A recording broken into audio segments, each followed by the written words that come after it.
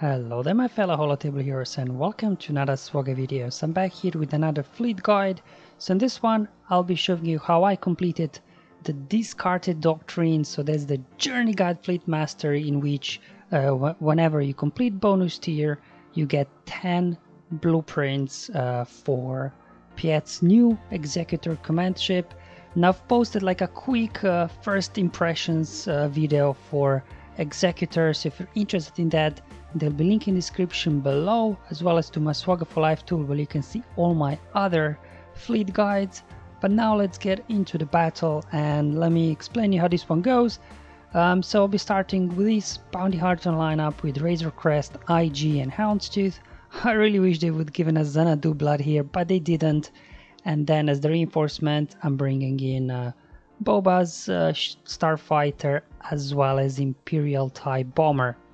Now in terms of relics, everybody just minimum relic requirement, whatever they were needed. So Piet Relicade, Boba Relicade, then IG Houndstooth, that pilots are relic 5, and finally my Beskar Mandalorian here, he's relic 3. So these are the relic levels that I used to complete this a couple of times already. Luckily I had some crystals saved up, so I have now I had one crystals just enough for another third attempt. So I just go in and let me show you how I'm doing this. So we're facing Malevolence here. It's slightly unfair because they start with 4 ships whereas we only have 3, so definitely a little bit unfair treatment there. But anyway, let's get first breach over on Hyena Bomber.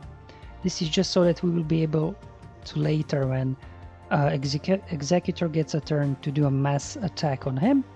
Then let's go Oswald, put it on Soldier, get a stun, and then finally as well here what you want to do is call Houndstooth to assist, so then he cleanses the buzz droids of himself, so when they target him obviously that he can survive long enough.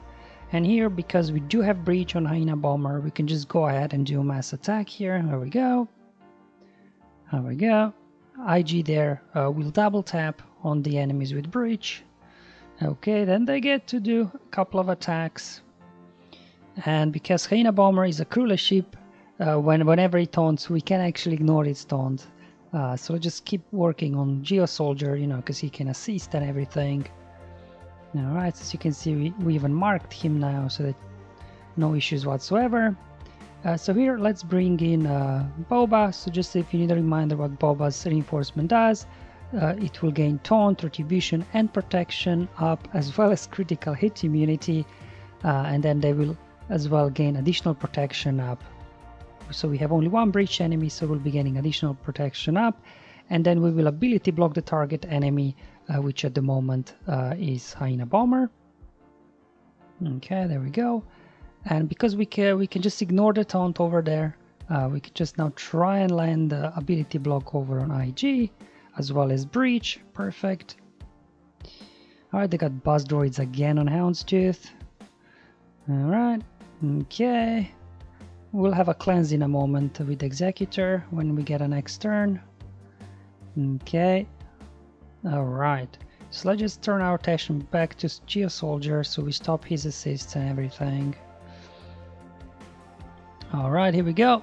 So payout triggered, contract triggered, whatever you want to call it.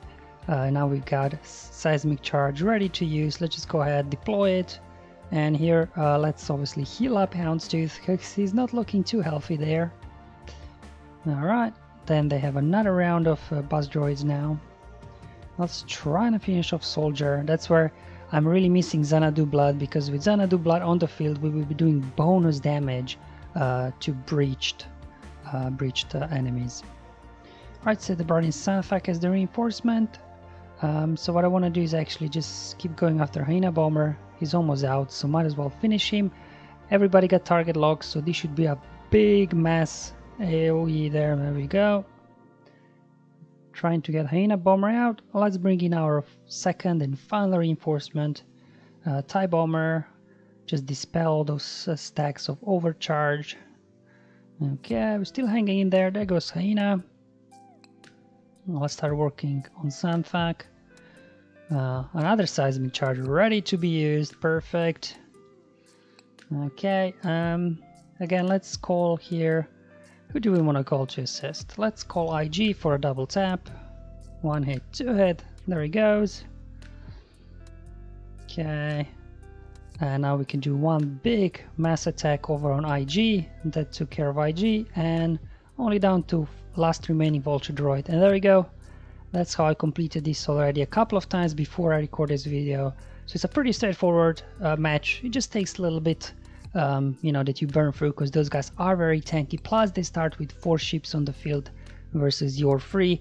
I didn't even need to use my ultimate this time. That's how quickly we took them out.